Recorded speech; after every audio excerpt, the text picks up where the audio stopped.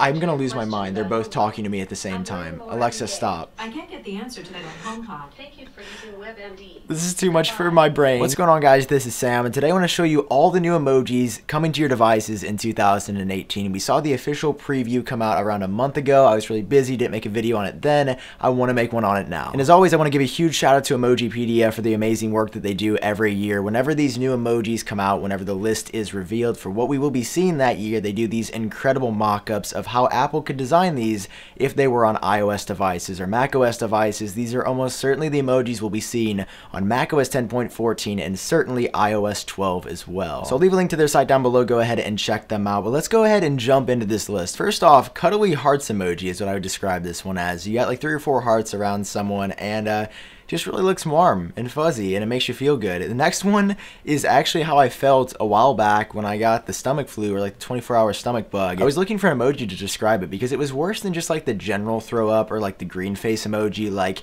you're hot, you're cold, you're sweating, you feel awful, your tongue's sticking out. That is a very quality emoji right there. After that, freezing emoji. For all the cold people in the world, you will now be able to describe how you feel most of the time with an emoji. I really like this next one, the party hat with the what do you call it? We had those when I was little. It's in my mind. And you did it when you were young at birthday parties, and it was really fun, and like all the kids would be like, yes, birthday party, and you were like, yes, it's my birthday.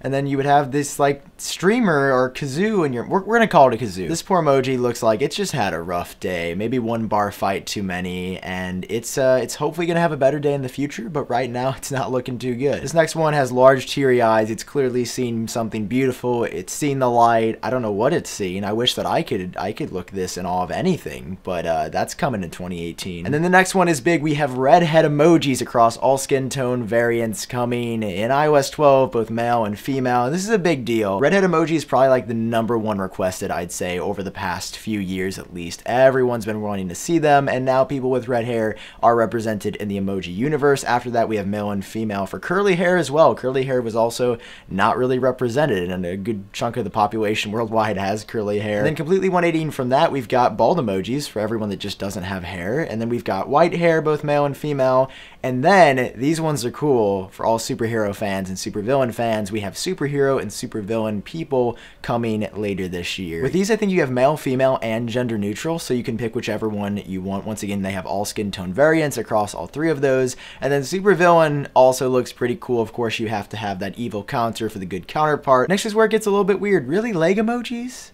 Foot emojis? What's next? Bone emoji? Oh, there's bone emoji too. Teeth emoji? Okay, sunglass emoji is pretty cool. And it looks like you got like a white doctor's coat right there. That's pretty neat. But back to the legs and the feet. Did we really need this? Did anyone ask for this? I didn't ask for this. I feel like I just don't need to see this ever.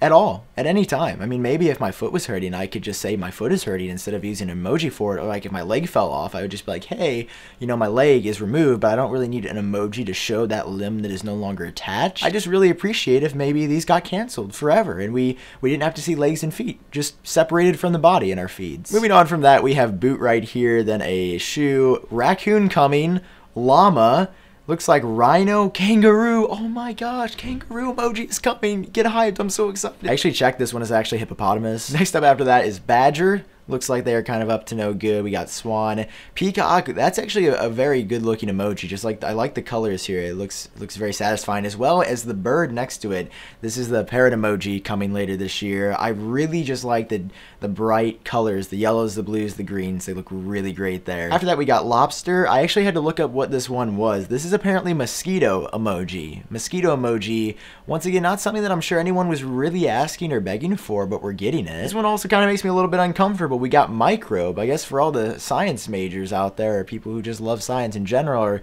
want to talk in the DMs about microbes, there's now an emoji for you. Mango looks absolutely delicious. And then leafy greens right here, I'm a big fan of. I love my leafy greens. It looks like a donut to me. Like, doesn't it look sort of like a maple glazed donut right here? I was really excited to see that variation of a donut, but it's actually just a bagel. You have salt right here. Then I believe this one is called mooncake, which I've never had or heard of, but it must be a very popular delicacy somewhere. Cupcake looks pretty delicious, but they always put too much icing on them. I'm the type of person that when I'm eating a cupcake, I see some people just like slurp down the icing on the top. I can't do that. I just need like the dough at the bottom and a little bit of icing. I don't know. It's always too much for me. Compass in case you get lost, bricks in case you want to build something. Skateboard, I I actually thought was part of the emoji set already, but apparently it wasn't. Some tropical pattern luggage. Firecracker is going to be an interesting addition. I didn't know what this one was until I looked it up. This one is actually red gift envelope.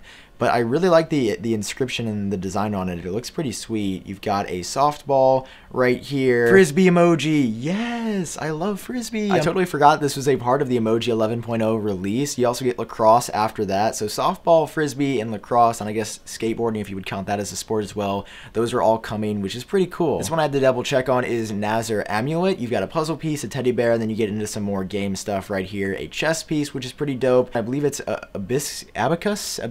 I think it's abacus. It always looks very intriguing. Receipt right here. I like the design of the red toolbox. Looks very nice right here. Then you've also got a magnet with some cool lightning bolts coming out of the bottom. A test tube. Once again, more sciencey stuff. This is also a petri dish right here. I feel like microbes should be included alongside these. This is a double-stranded DNA helix, which is very cool. Part of all human beings.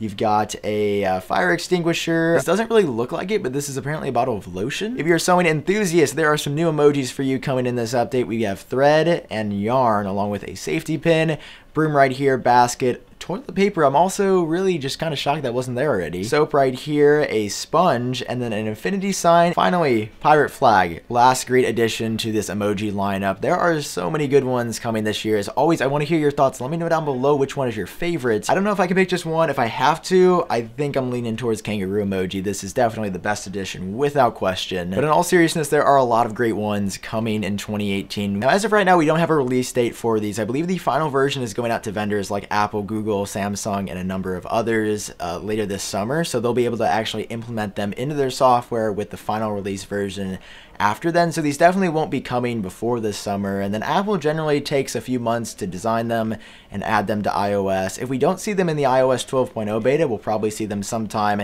in iOS 12.1, maybe October, November of 2018, which is a very long time away. Last year, Apple actually gave us a preview of these emojis during the summer before they were added to iOS 11 and before they were actually a part of the operating system. Maybe we'll see an early release or at least an early preview again this year. We just don't know yet. Obviously, sooner here is better than later, but we don't have an exact release time just yet. Anyway, that's going to wrap up this video. If you enjoyed watching, as always, it does help me out. If you take just 1 second to drop a like down below, and of course, hit subscribe for more emoji news in the future. As always, if you want to help support the channel, this shirt is coming very, very soon to shop.iupdateos.com along with a few others. I'm super excited for this new retro merch collection. Stay tuned for that. But for now, I've been Sam. I hope all of you are doing great, and I'll talk to you in my next video.